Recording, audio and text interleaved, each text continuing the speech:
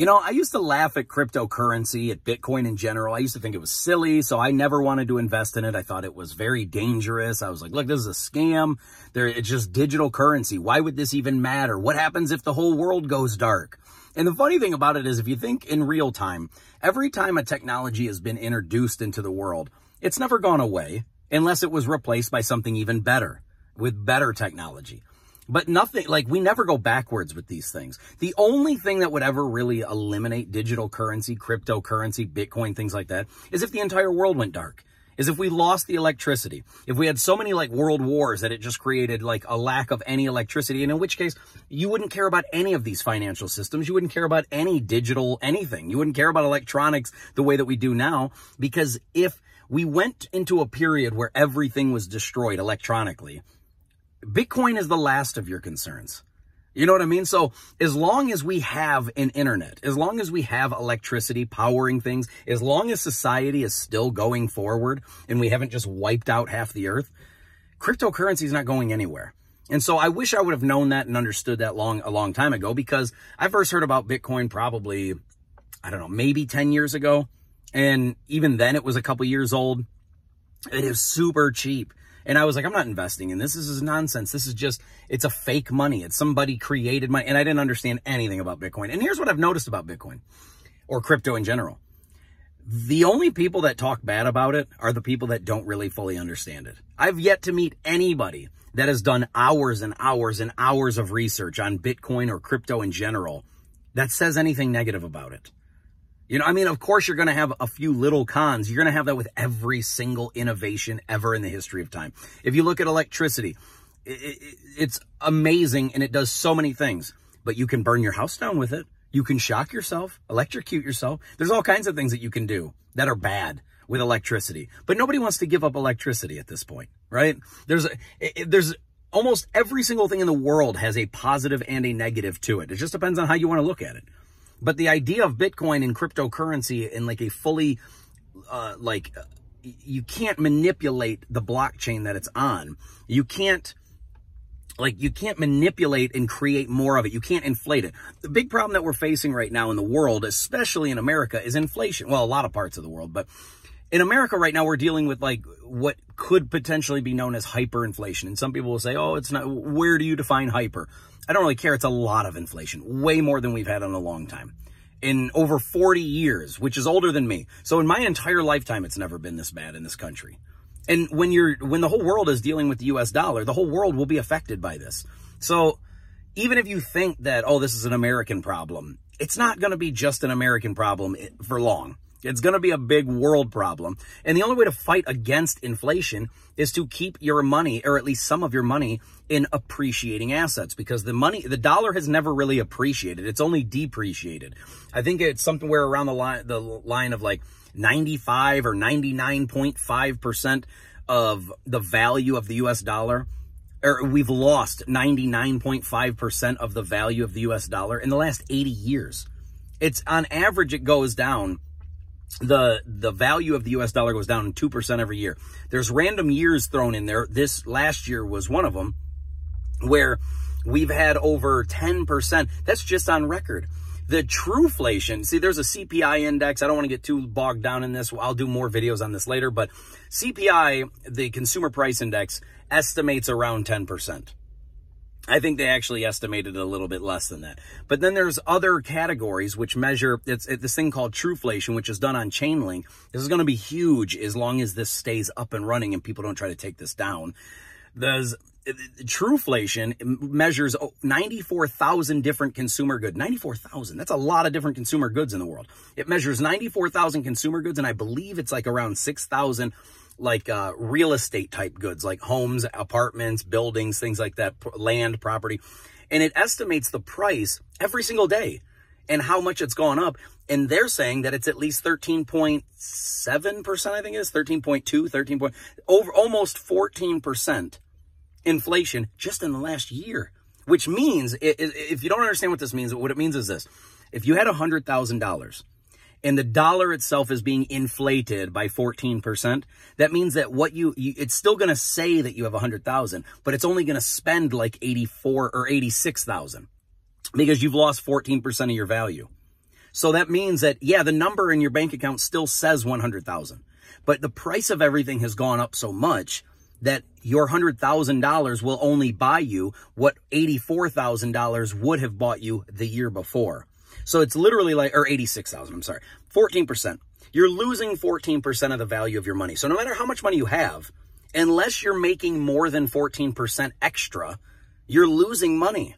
And this is extremely important. So many people don't understand this. And this is why I make these videos now, because I want people to understand what is happening with your money. Nobody wants to be poor. Nobody wants to be broke. And a lot of people don't care to learn about investing or learn how to save money. They just want their new Jordans. They just want their new Corvette or their new Lamborghini. They just want their new big house. They just want their new yacht, right? Anyone in crypto knows the term when Lambo, right? Because when are these bags going to rise so much I can buy me a Lambo?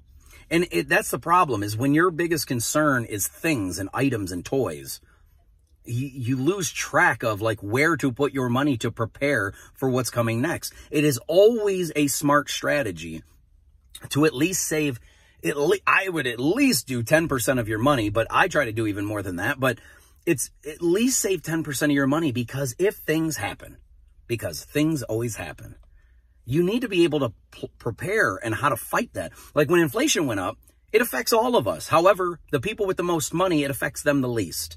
So if you saved money and you prepared for this, or you put your money into like some kind of an asset, not just digital, but like real estate, gold, stocks, bonds, whatever it is, if you put your money into assets that will appreciate, meaning they will gain value, regardless what the dollar number says, as long as they will gain value, you can fight against the depreciating value of your US dollar or any currency, because they're all attached.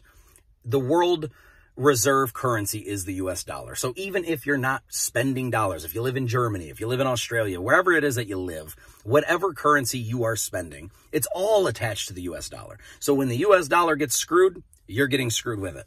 It may take a little while longer. It may have to, funnel down to you, but it will happen.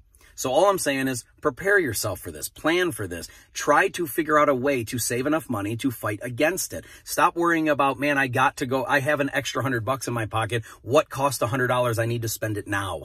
I understand that the money burns a hole in all of our pockets. I'm no different. The difference is that I prepare for random events. Like you have money in stocks, and then then some type of a war happens. All of a sudden stocks start to crash. People get scared and they sell, and then your stocks are worth less. But if you're not relying on that money every day, if you have just a set of money that you just set aside and I don't care, this is for 5 years down the road, 10 years down the road, next month, next year, as long as you're preparing somewhat for the future, this will help. And when recessions happen, when depressions happen, when just excessive inflation happens, this will not screw you over. I mean, it screws us all over to some degree, but I'm just saying it won't ruin you. You know what I mean? It won't cripple you and make it to where, oh man, I had a good paying job last year, but now all of a sudden this same good paying job isn't buying the things that I used to be able to buy. Now I need to get a second job. Nobody wants to work every second of their life just to scrape by. If you plan for these events, you will be much better off down the road. And that's all I'm trying to do for you guys. I'm trying to help you figure out how to get yourself to a place where you're not living paycheck to paycheck, where if an event happens where there's inflation or a supply chain shortage or the price of toilet paper goes up, you don't have to rethink your finances in your career plan. You know what I mean? You don't have to go, okay, well, I have this great paying job. Now all of a sudden it sucks because everything's too expensive. Well, it's not the job that changed.